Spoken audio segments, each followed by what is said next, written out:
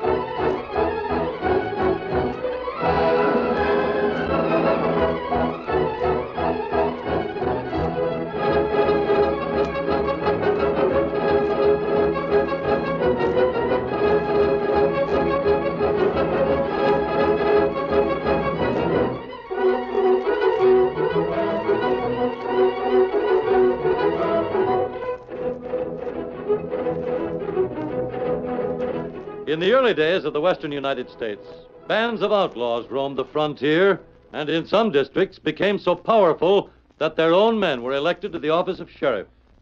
It was not until the masked rider of the plains started his great fight for justice that the honest settlers found protection for their lives and property. Without his strength and courage, his daring and resourcefulness, the winning of the West might never have been accomplished. Return with us now to those thrilling days of yesteryear. From out of the past come the thundering hoofbeats of the great horse Silver. The Lone Ranger rides again. Come on, Silver. We're heading for Clayborne County. There's going to be trouble. Hi-yo, Silver! Hi!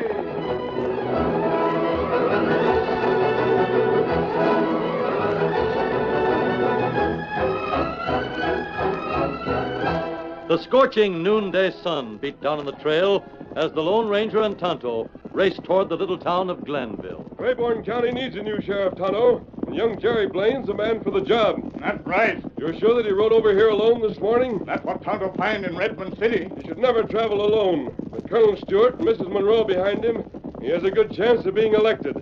Sheriff Harvey knows that. He may try to get rid of him. You tell him that. Just look at this trail. Those rocks at the side would make a perfect ambush. Jerry's young and confident, but I don't. Tonto. Tonto see. Yep. We may be too late. Jerry. Dry ghost. Shot in the back. Him dead? No, it only caught him in the shoulder. Jerry. Oh, mask man. Tonto. Your canteen, Tonto. Yeah. Now try to drink some of this. Take me to the bar. No, Jerry. We'll take you to our camp. You'll be safer there. But we'll notify Mrs. Monroe and the Colonel. And don't worry. Good. Never worry. Lone Ranger's around. Have you any idea who it was that drag-ghosted you? Didn't see anybody. It must have been Harvey who was responsible. But he hasn't won yet. You're going to recover, and you're going to be the next sheriff of Clayborne County.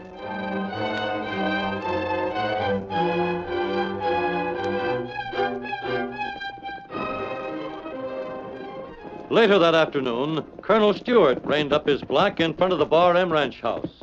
He dismounted carefully, squared his shoulders, and then marched up the steps and across the porch. Howdy, Colonel. I saw you coming. Good afternoon, Miss Monroe. Step right in. Don't call me Mrs. Monroe. All the other folks in Clayborne County call me Agatha, so you'll just have to forget you're a gentleman. A gentleman always bows to the wishes of a lady. I guess I was asking the impossible. And before you sit down, let me have a look at you. Well, I'm fine, Agatha. Let me see for myself. I'd say you was a mite peaked, Colonel. I bet you're still having trouble with the fever. Perhaps a little now and then, but it won't be long before the rain stops. You still doctoring with Blackwood? Why, yes, aren't you? Was until yesterday. But I sent him packing this morning, and he'll never set foot in this house again. He's a fake. Well, in a way, of course. There's no reason why a man of medicine should pretend to be a witch doctor. But even if he is a charlatan, Agatha, there's no one else in the county. That's where you're wrong. Wrong? There was an Indian dropped in here last night to buy some supplies. Just to look at me, he could see I was ailing, and he made me some herb tea. Well, sir, I drank a cup of it, and in an hour I was fit as a fiddle. I've heard of Indian remedies for the fever. He left me some of the herbs and told me where I could find some more, and that's why I sent the message over. You're coming out in the kitchen and have a cup of tea with me. Your troubles with the fever are all over. Oh, it sounds too good to be true. Come on, that's just the way I felt about it, but it ain't. And when I spread the good news round the county, nobody's going to be troubled with fever no more. I sat down by the stove, and I'll have it ready in a minute. Did you tell Dr. Blackwood about this Indian? I sure did. You ought to see his face.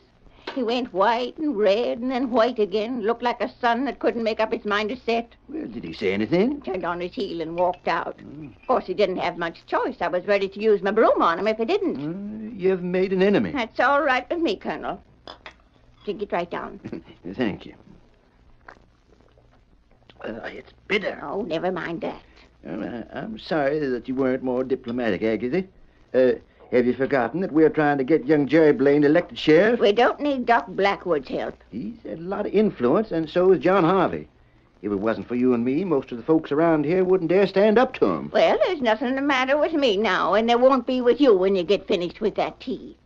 We made up our minds to beat John Harvey next election, and we're going to do it. It's a mistake to make enemies. Oh, don't you worry about the Doc's influence. He won't have none when I get through talking about him. I wonder. You may have found a cure for fever, but there's other ailments. Folks got nobody else to turn to but the doc. And when a man takes advice from somebody on one thing, he's apt to do it on something else. Well, all right, Colonel. If that's the way you feel about it, I won't say he's a quack to anybody but my oldest friends. And you see if you can smooth down his feathers. Well, I'll do my best. Not that I approve of him, you understand. I always figured he was working for John Harvey anyway, so why should we waste our time on him? He's a powerful man. There. I thank you, ma'am. Now, you just wait. 1 hour is all that stuff needs. Now, let's see. We got a week before election. Jerry's got to... For heaven's sakes. Someone threw a rock through that window. The paper wrapped around us. Give it to me, Colonel. You go see who's riding away. Yes, ma'am. It's a note for me. Well, I can't make out. He's riding a sorrel. No chance of catching him now. I wish some of the boys was around. What's the note say? He must have known they weren't. Otherwise, he'd never have tried anything like this in broad daylight. What does it say? They're giving me a week to sell my ranch and get out of the county. Let me see it. You can't tell nothing, Colonel. It's printed. So it is. In pencil. But I'll bet my bottom dollar that Harvey's behind this. We got him scared. A man who would threaten a woman is nothing but a coward. It's more than a threat. Don't fool yourself about that. Impossible. Burn your roof over your head. I may be close to 70, Agatha, but if John Harvey were here now, I'd challenge him. I'd call him out and I'd make... Not so fast, Colonel. Who's losing their temper now? Oh, the scoundrel. You leave the shooting till the young men and use your brains instead. What we need is proof. If we can prove that John Harvey was behind this note, we'll beat him for sure. Isn't that true? Come in. We'd better make sure that the... Howdy, Agatha. How are you, Colonel? Sheriff Harvey. None other. Pleased to see you looking so well, ma'am. What brings you here, Sheriff? Oh, just making a round of the ranches. I suppose I can depend on your vote. You can... Yeah? I'll speak for the Colonel, Sheriff. You've been such a good lawman, you ought to know just how you stand with us. Well, that's right handsome of you, Agatha. Is there anything I can do for you? Have you had any disturbances around here lately that I could take care of? What kind of disturbances? Well, I see that window's broken. Some of the boys been cutting up. I could say a word to 'em if you wanted me to. No, thanks. We don't need you, Sheriff. What's that note you got in your hand, Colonel? How do you know it's a note? I can see the writing from here. Hand it over. I don't like your tone, sir. This note belongs to Miss Monroe, and until she asks me to give it to her... What the... A brace man. I'll take that note, Colonel. Those guns mean nothing to me. This note belongs to Miss Monroe. It's all right, Colonel. Give it to him. Give it to him? Don't you realize this is important evidence? I'm playing a hunch, and I got a good reason for it. Is that Indian sitting on the paint out there a friend of yours, masked man? He is. That's good enough for me. Give him the note, Colonel. You're sure that Go you... ahead. Here you are, sir. Thank you, Colonel. Now, I have some news for you, Sheriff. For me? Jerry Blaine isn't dead. Dead? He's been wounded, but he'll recover. Oh, what's happened to the boy? What are you saying? He was dry gulched just outside of Glenville. This is your work, Sheriff. Ah, you're loco. If Jerry's been shot, this outlaw did it. I'll get a posse. Tonto, come here. Colonel, that's the Indian that gave me the tea. What you want Tonto to do? Get his guns. Tonto, get him. You'll pay for this. You won't find our camp, and you won't find Jerry. Don't try to follow us. All right, Tonto. You're emptying the guns, Tonto? You're done. Just drop them on the ground. Yep. We only need a few minutes to make our getaway. Me throwing the mesquite. Come on, Silver. Get him up, Scout.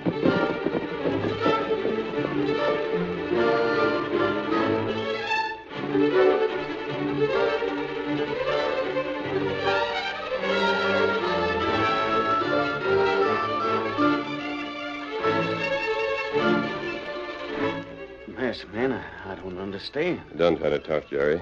We'll tell you everything that happened. This note? Just listen. We reined up as soon as we got out of the woods. We saw a man on a sorrel at the back of the ranch house. He threw something through the window and rode away. We were going after him. He signaled to someone who was waiting on a ridge to the south. So we stayed where we were. A few minutes later, the sheriff rode up to the ranch house and went inside. When we got there, he was trying to make the colonel hand over that note. I heard him before I opened the kitchen door. Now you're going to try and prove that the sheriff wrote this. We're going to find out who wrote it. He gives Agatha a week. You think he'll really... Not if we can help it. Oh, why didn't I keep my eyes open? What chance have I got to win the election laid up like this? It won't be won or lost until the night before, when they hold the big meeting in Redmond City. I won't even be there. You leave that to Tonto. You'll get well in short time. What about the colonel and Agatha? They'll be letting themselves in for a lot of trouble fighting my battles. I promise you that we'll look out for them. Oh, you don't know how much trouble, though. There's Harvey and all his men. They won't stop at nothing to win this election. They got a lot of folks on their side. Doc Blackwood, and then there's... What's that? Sure. He's talking for Harvey all over the county. And outside of Agatha and the colonel, there's nobody that, well, folks pay more attention to than him. The doctor. You may be right, Tonto. It wasn't until after Mrs. Monroe stopped taking his medicine that she was threatened. Where did Blackwood come from, Jerry? Brownsville. How long has he been here? About a year. Is he really a doctor? He says he is. He gives folks medicine. He makes them well, sometimes. Of course, a doctor can't always be right. We've got to find out more about him, Tonto. Here, Silver. Here, Scout. The canteen's right beside you, Jerry. You're safe here. We won't be gone long. Sure, I'm all right. Go ahead. Hip. Come on, Silver. Get him up, Scout.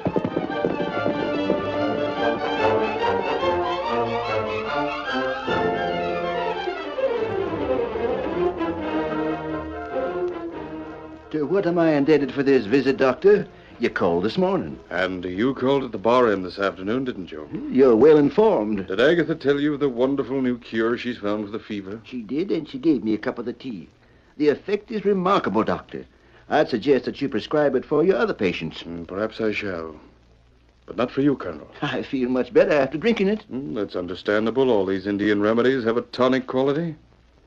But it isn't the fever that you're suffering from. You always said it was. Well, in your condition, it was wise to spare you as much worry as possible. What do you mean by that, sir? I hesitate to mention it even now. But I realize that if I don't, you may follow Agatha's example and refuse to follow my course of treatment. It's your heart, Colonel. You can't live without the drugs I've been giving you. It's hard to believe. I've never felt anything wrong with my heart. Well, you won't until the end. But if you want to live... Well... Yes, I can see from your eyes that you need some medicine this minute. I shall leave this bottle with you. There's water in that pitcher, isn't there? Yes, but I don't I'll show you how think to I take need- it. But only 3 or 4 drops in a glass of water. Yeah, so. The dose to be repeated immediately following every meal. There you are, Colonel. Drink it down. I still Drink don't- it. Well, if you're sure... What the?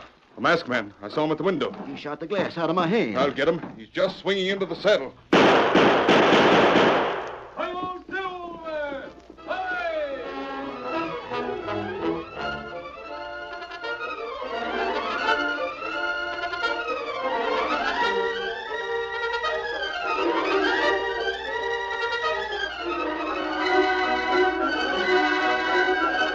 The curtain falls on the first act of our Lone Ranger story. Before the next exciting scenes, please permit us to pause for just a few moments.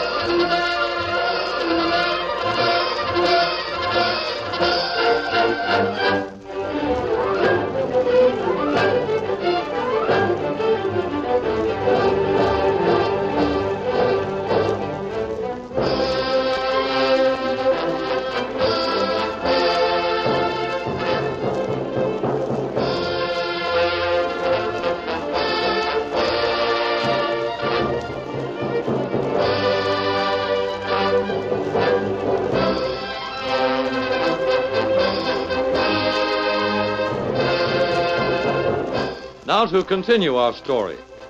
Dr. Blackwood emptied his gun at the Lone Ranger as he rode away into the night. Then he left the colonel's house to warn the sheriff. A few minutes later, the colonel heard two horses stop outside and... It's the masked man, the Indian again. Agatha trusts him, but I'm not sure I do. I don't like being shot at anyway. You're covered, masked man. You don't need that gun, Colonel. You mind if I come inside? Come right ahead. You can stay here until they take you to jail. I'm not an outlaw. Is there any way you can prove it? Not unless this silver bullet means something to you. Silver? Let's see it. Here.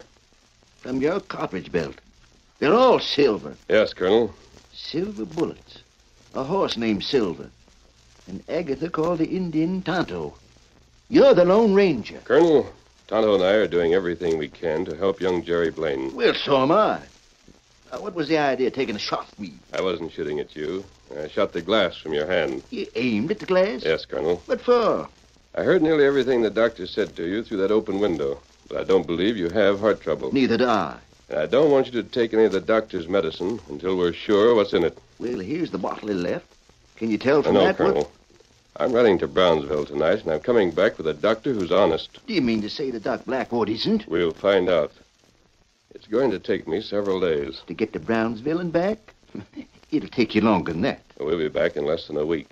But while I'm gone, I'd like you to stay at the Bar M. You figured that Agatha needs my protection? You read the note.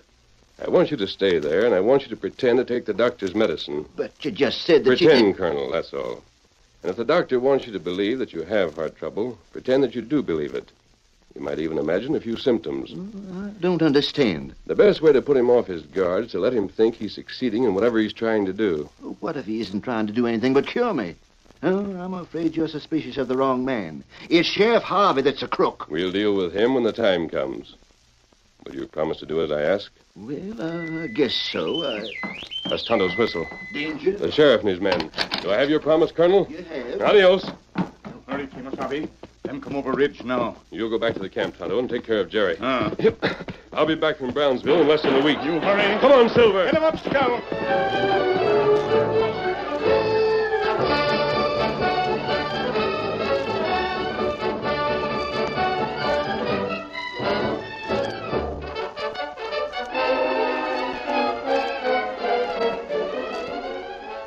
The great horse Silver raced across the plains, south toward the Rio Grande, then south and east toward Brownsville. Clayborne County was quiet for the next 5 days, and then, just at dusk on the 6th... Colonel, Yes, Agatha. who is here? Here? Well, I know one. You're wrong. Look at this. A note. Another one. It was stuck on the door with this knife. You sure you didn't hear anybody? I was asleep for an hour or two. What does it say? It's a last warning. They're coming tonight. Tonight.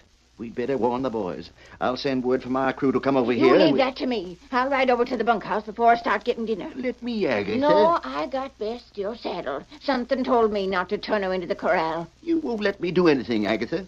I swear you must believe what the doctor said about my heart. No point in taking chances. But the masked man... And there's no time for arguments. Now what? Who's riding up now? Couldn't be them crooks so early. They'd wait till it was dark, at least. The masked man. He's back. That ain't Tonto with him. It's Dr. Evans from Brownsville, Mrs. Monroe. Howdy. Pleased to meet you, Doc. And we're sure glad to see you, mister. There's going to be plenty of action before the night's over. Election's day after tomorrow, and they're going to try and get rid of me before the meeting tomorrow night. You've been threatened again? Shut the door, Colonel. Now read that, masked man. Doctor, will you take the colonel into the other room and examine him? That's what I came for. And take a look at the medicine Dr. Blackwood prescribed. You still have the bottle, Colonel? It isn't in the same bottle. I've been pouring a little from one to another every day, so Blackwood would think I was following orders. Good. This way, Doctor. That note makes it look as if you're going to have to fight it out, masked man. With my boys and the colonel's crew, we'll have about 20 men. I could get more if there was time to ride around the other ranches. There won't but be any fight, Mrs. Monroe. There's got to be. They mean business. A lot depends on what Dr. Evans finds. But if he reports the way I think he will, we'll do our fighting tomorrow night, and we won't need bullets. I don't savvy. And just listen for a moment. Here's my plan.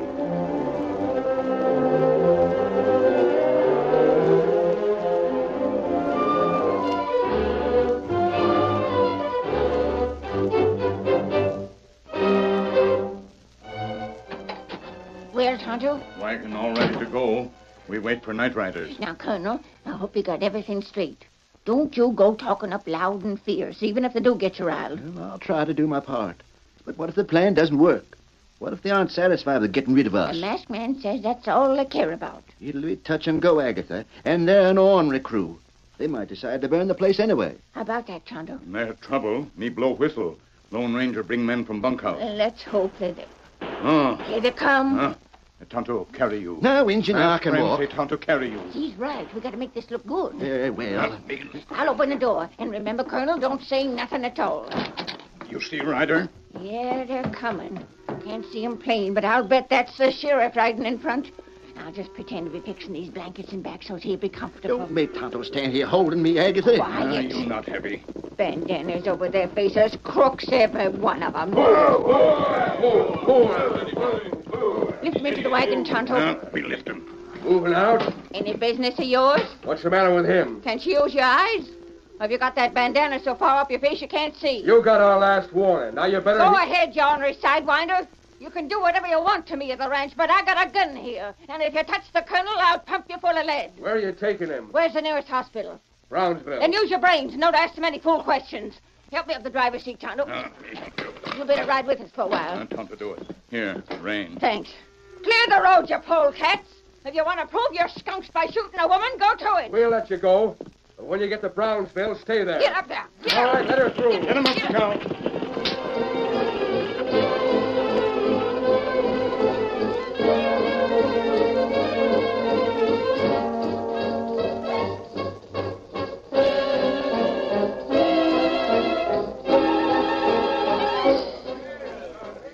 Redmond City was crowded the following night.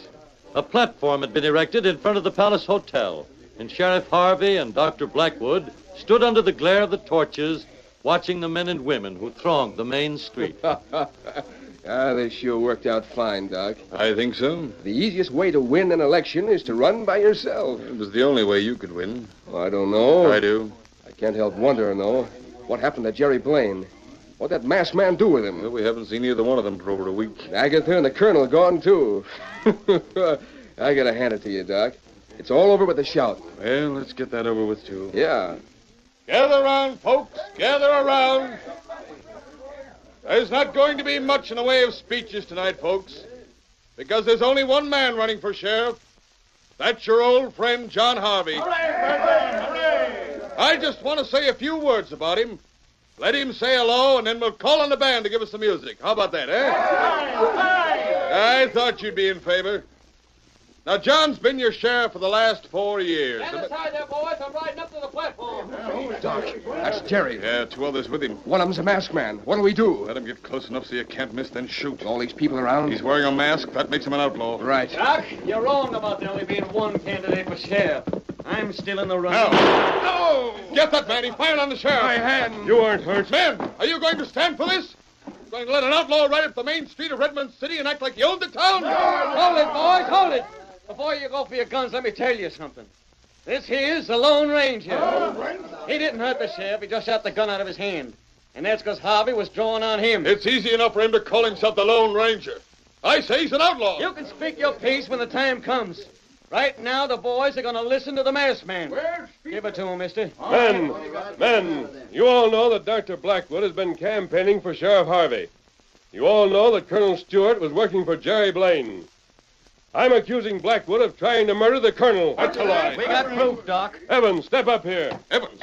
Dr. Evans Blackwood, an honest doctor. You don't have to introduce us. We've met before.